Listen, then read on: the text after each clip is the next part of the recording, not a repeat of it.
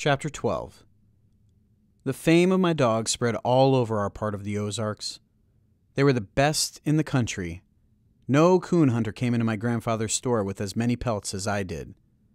Grandpa never overlooked an opportunity to brag. He told everyone the story of my dogs and the part he had played in getting them. Many was the time some farmer coming to our home would say, "Your grandpa was telling me you got 3 big coons over in Peavine Hollow the other night." I would listen, knowing I only got 1, or maybe none, but Grandpa was my pal. If he said I caught 10 in one tree, it was just that way. Because of my grandfather's bragging, and his firm belief in my dogs and me, a terrible thing happened. One morning while having breakfast, Mama said to Papa, "I'm almost out of cornmeal. Do you think you can go to the mill today?" Papa said, "I intended to butcher a hog. We're about out of meat." Looking at me, he said, "Shell a sack of corn. Take one of the mules and go to the mill for your mother." With the help of my sisters, we shelled the corn. Throwing it over our mule's back, I started for the store. On arriving at the mill house, I tied my mule to the hitching post, took my corn, and set it by the door. I walked over to the store and told Grandpa I wanted to get some corn ground. He said, "I'll be with you in just a minute." As I was waiting, I heard a horse coming. Looking out, I saw who it was and didn't like what I saw. It was the 2 youngest Pritchard boys. I had run into them on several occasions during pie suppers and dances. The Pritchards were a large family that lived upriver about 5 miles. As in most small country communities, there is one family that no one likes. The Pritchards were it. Tales were told that they were bootleggers, thieves, and just all round no accounts. The story had gone round that old man Pritchard had killed a man somewhere in Missouri before moving to our part of the country. Reuben was 2 years older than I, big and husky for his age. He never had much to say. He had mean-looking eyes that were set far back in his rugged face. They were smoky-hued and unblinking, as if the eyelids were paralyzed. I had heard that once he had cut a boy with a knife in a fight over at the sawmill. Rainey was the youngest, about my age. He had the meanest disposition of any boy I had ever known. Because of this, he was disliked by young and old. Wherever Rainey went, trouble seemed to follow. He was always wanting to bet, and would bet on anything. He was nervous and could never seem to stand still. Once at my grandfather's store, I had given him a piece of candy. Snatching it out of my hand, he ate it and then sneered at me and said it wasn't any good. During a pie supper one night, he wanted to bet a dime that he could whip me. My mother told me always to be kind of Rainey, that he couldn't help being the way he was. I asked why. She said it was because his brothers were always picking on him and beating him. On entering the store, they stopped and glared at me. Reuben walked over to the counter. Rainey came over to me. Leering at me, he said, "I'd like to make a bet with you." I told him I didn't want to bet. He asked if I was scared. "No, I just don't want to bet," I said. His neck and ears looked as though they hadn't been washed in months. His ferret-like eyes kept darting here and there. Glancing down to his hands, I saw the back of his right sleeve was stiff and starchy from the constant wiping of his nose. He saw I was looking him over, and asked if I liked what I saw. I started to say no, but didn't, turned, and walked away a few steps. Reuben ordered some chewing tobacco. "Aren't you a little young to be chewing?" Grandpa asked. "Ain't for me.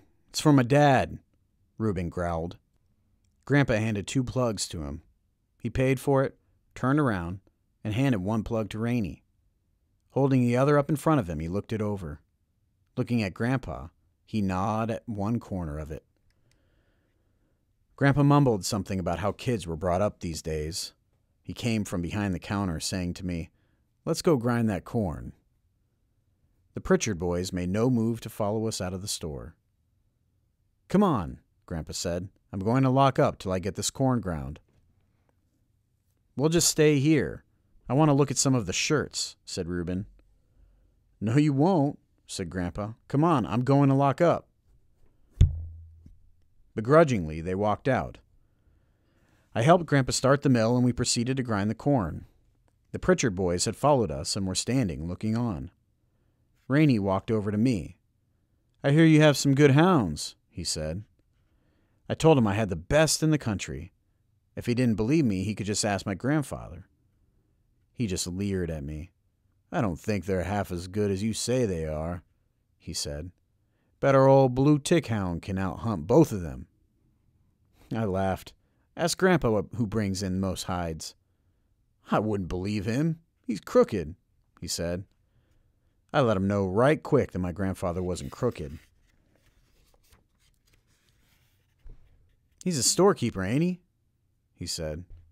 I glanced over at Grandpa. He had heard the remark made by Rainey. His friendly old face was as red as a turkey gobbler's wattle. The last of my corn was just going through the grinding stones. Grandpa pushed a lever to one side, shutting off the power.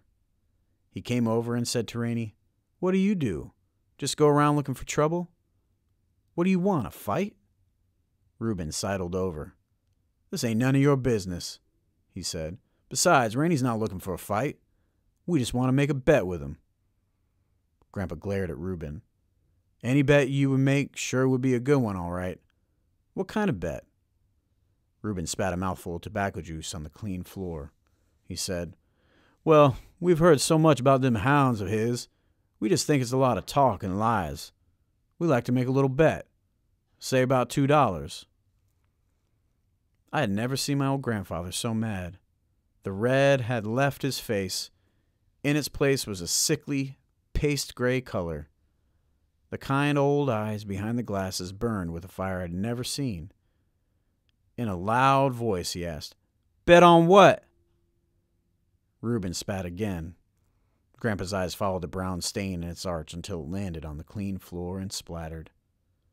With a leering grin on his ugly, dirty face, Reuben said, Well, we got an old coon up in our part of the country that's been there a long time. Ain't no dog yet ever been smart enough to tree him. And Rainey broke into the conversation. He ain't just an ordinary coon. He's an old-timer. Folks call him the ghost coon. Believe me, he is a ghost. He just runs hounds long enough to get them all warmed up, then climbs a tree and disappears. Our old blue hound has treated him more times than... Reuben told Rainey to shut up and let him do the talking. Looking over at me, he said, What do you say? Want to bet $2 your hound can tree him? I looked at my grandfather, but he didn't help me. I told Reuben I didn't want to bet, but I was pretty sure my dogs could tree the ghost coon. Rainey butted in again. What's the matter? You yella? I felt the hot blood rush into my face. My stomach felt like something alive was crawling in it. I doubled up my right fist and was on the point of hitting Rainey in one of his eyes when I felt my grandfather's hand on my shoulder. I looked up. His eyes flashed as he looked at me. A strange little smile was tugging at the corner of his mouth. The big artery in his neck was pounding out and in. It reminded me of a young bird that had fallen out of a nest and lay dying on the ground. Still looking at me, he reached back and took his billfold from his pocket, saying, Let's call that bet. Turning to Reuben, he said, I'm going to let him call your bet, but now you listen. If you boys take him up there to hunt the ghost coon and jump on him and beat him up, you're sure going to hear it from me. I don't mean maybe. I'll have both of you taken to Tahlequah and put in jail. You had better believe that.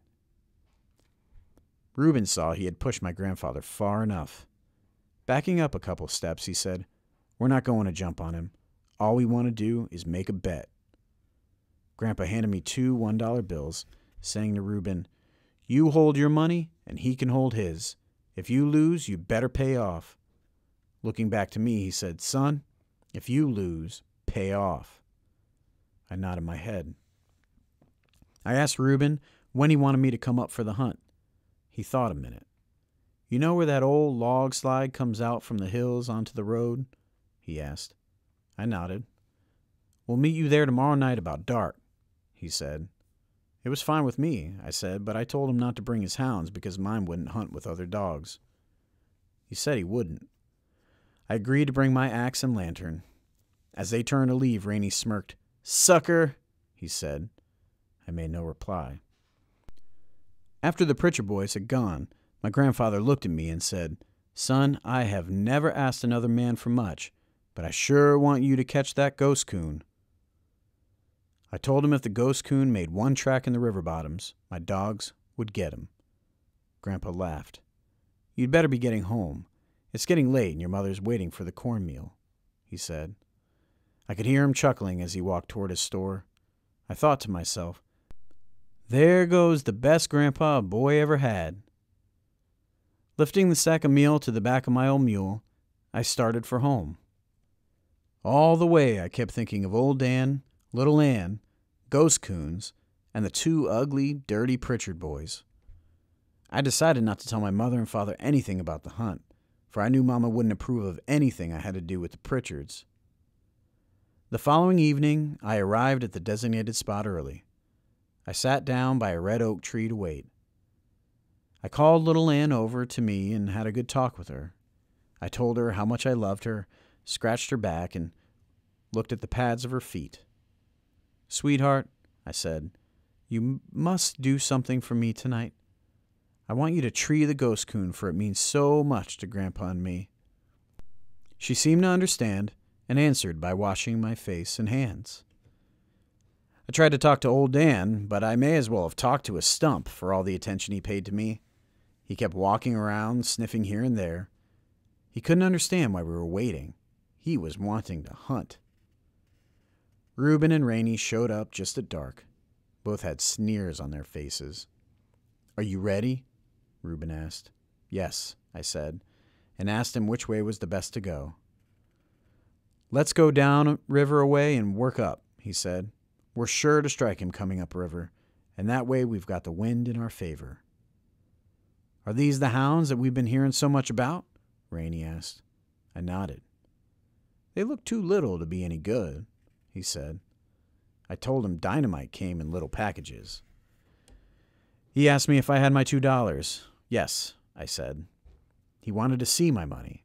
I showed it to him. Reuben, not to be outdone, showed me his. We crossed an old field and entered the river bottoms. By this time it was quite dark. I lit my lantern and asked which one wanted to carry my axe.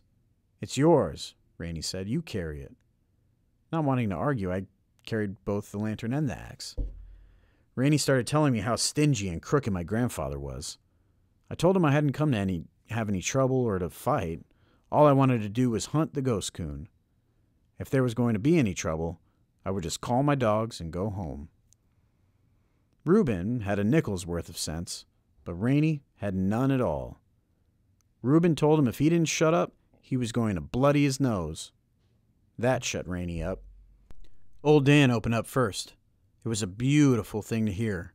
The deep tones of his voice rolled in the silent night. A bird in a canebrake on our right started chirping. A big swamp rabbit came running down the river bank as if all hell was close to his heels. A bunch of mallards, feeding in the shallows across the river, took flight with frightened quacks. A feeling that only a hunter knows slowly crept over my body. I whooped to my dogs, urging them on. Little Ann came in. Her bell-like tones blended with old Dan's in perfect rhythm. We stood and listened to the beautiful music, the deep-throated notes of hunting hounds on the hot, scented trail of a river coon. Reuben said, if he crosses the river up at the Buck Ford, it's the ghost coon, as that's the way he always runs. We stood and listened. Sure enough, the voices of my dogs were silent for a few minutes. Old Dan, a more powerful swimmer than little Ann, was the first to open up after crossing over. She was close behind him. Reuben said, "That's him, all right. That's the ghost coon." They crossed the river again. We waited. Rainey said, "You may as well get your money out now." I told him just to wait a while, and I'd show him the ghost coon's hide. This brought a loud laugh from Rainey, which sounded like someone had dropped an empty bucket on a gravel bar and then had kicked it. The wily old coon crossed the river several times, but couldn't shake my dogs from his trail. He cut out from the bottoms, walked a rail fence, and jumped from it into a thick canebrake. He prowled into an old slough. Where it emptied into the river, he swam to the middle. Doing opposite to what most coons do, which is swim downstream, he swam upstream. He stopped in an old drift in the middle of it. Little Ann found him.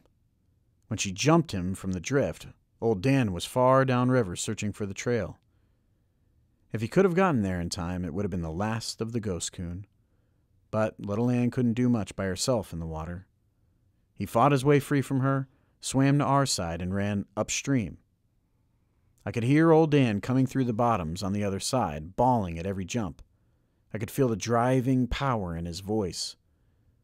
We heard him when he hit the water to cross over. It sounded like a cow had jumped in. Little Ann was warming up the ghost coon. I could tell by her voice that she was close to him. Reaching our side, old Dan tore out after her. He was a mad hound. His deep voice was telling her he was coming. We were trotting along, following my dogs, when I heard little Ann's bawling stop. "Wait a minute," I said. "I think she's treed him. Let's give her time to circle the tree to make sure he's there." Old Dan opened up bawling, "Treed," Reuben started on.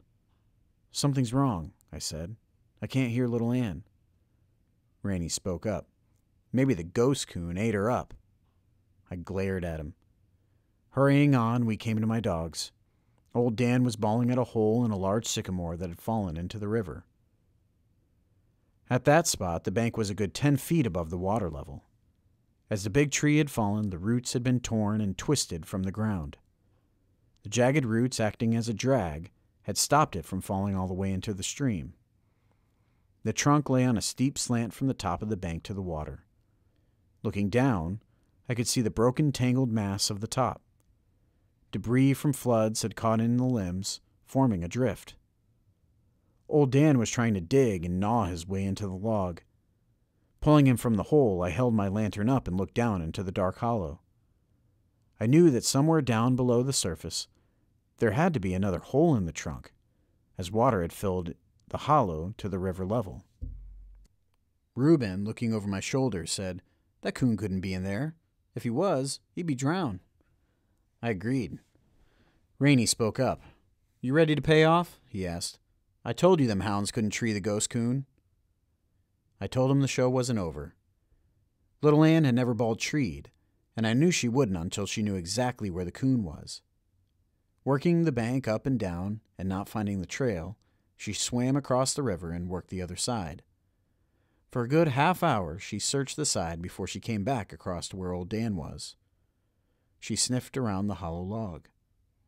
"We might as well get away from here," Rainey said. "They ain't going to find the ghost coon." "It sure looks that way," Reuben said. I told them I wasn't giving up until my dogs did. "You just want to be stubborn," Reuben said. "I'm ready for my money now." I asked him to wait a few minutes. "Ain't no use," he said. "No hound yet ever treed that ghost coon." Hearing a whine, I turned around. Little Ann had crawled up on the log and was inching her way down the slick trunk toward the water. I held my lantern up so I could see better. Spraddle-legged, claws digging into the bark, she was easing her way down. "You'd better get her out of there," Reuben said. "If she gets down in that old treetop, she'll drown." Reuben didn't know my little Ann. Once her feet slipped. I saw her hind quarters fall off to one side. She didn't get scared. Slowly, she eased her legs back up on the log. I made no reply. I just watched and waited. Little Ann eased herself into the water. Swimming to the drift, she started sniffing around. In places, it was thin and her legs would break through. Climbing, clawing, and swimming, she searched the drift over, looking for the lost trail. I saw when she stopped searching. With her body half in the water and her front feet curved over a piece of driftwood, she turned her head and looked toward the shore. I could see her head twisting from side to side. I could tell by her actions that she had gotten the scent. With a low whine, she started back. I told Reuben, "I think she smells something." Slowly and carefully, she worked her way through the tangled mass. I lost sight of her when she came close to the undermined bank. She wormed her way under the overhang. I could hear her clawing and wallowing around, and then all hell broke loose. Out from under the bank came the biggest coon I had ever seen, the ghost coon. He came out right over little Ann. She caught him in the old treetop. I knew she was no match for him in that tangled mass of limbs and logs. He fought his way free and swam for the opposite bank. She was right behind him. Old Dan didn't wait, look, or listen. He piled off the 10-foot bank and disappeared from sight. I looked for him. I knew he was tangled in the debris under the surface. I started to take off my overalls, but stopped when I saw his red head shoot up out of the water. Bawling and clawing his way free of the limbs and logs, he was on his way. On reaching midstream, the ghost coon headed downriver with little Ann still on his tail. We ran down the riverbank. I could see my dogs clearly in the moonlight. The ghost coon was about 15 feet ahead of little Ann. About 25 yards behind them came old Dan, trying so hard to catch up. I whooped to them. Reuben grabbed a pole, saying, "He may come out on this side." Knowing the ghost coon was desperate, I wondered what he would do. Reaching a gravel bar below the high bank, we ran out on it to the water's edge. Then the ghost coon did something that I never expected. Coming even with us, he turned from midstream and came straight for us. I heard Reuben yell, "Here he comes!" He churned his way through the shallows and ran right between us.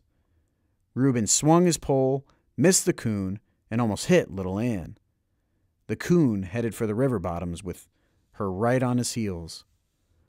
The bawling of little Ann and our screaming and hollering made so much noise I didn't hear old Dan coming. He tore out of the river, plowed into me, and knocked me down.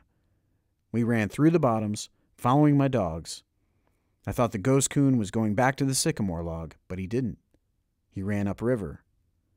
While hurrying after them, I looked over at Rainey. For once in his life, I think he was excited. He was whooping and screaming and falling over logs and limbs. I felt good all over. Glancing over at me, Rainey said, "They ain't got him yet." The ghost coon crossed the river time after time. Seeing that he couldn't shake old Dan and little Ann from his trail, he cut through the river bottoms and ran out into an old field. At this maneuver, Reuben said to Rainey, "He's heading for that tree." "What tree?" I asked. "You'll see," Rainey said. "When he gets tired, he always heads for that tree. That's where he gets his name, the ghost coon. He just disappears." "If he disappears, my dogs will disappear with him," I said. Rainey laughed. I had to admit one thing. The Pritchard boys knew the habits of the ghost coon. I knew he couldn't run all night. He had already far surpassed any coon I had ever chased. "They're just about there," Reuben said. Just then I heard old Dan bark treed. I waited for little Ann's voice. I didn't hear her. I wondered what it could be this time. "He's there, all right," Reuben said. "He's in that tree." "Well, come on," I said. "I want to see that tree." "You might as well get all your money out," Rainey said. I told him he had said that once before, back on the riverbank.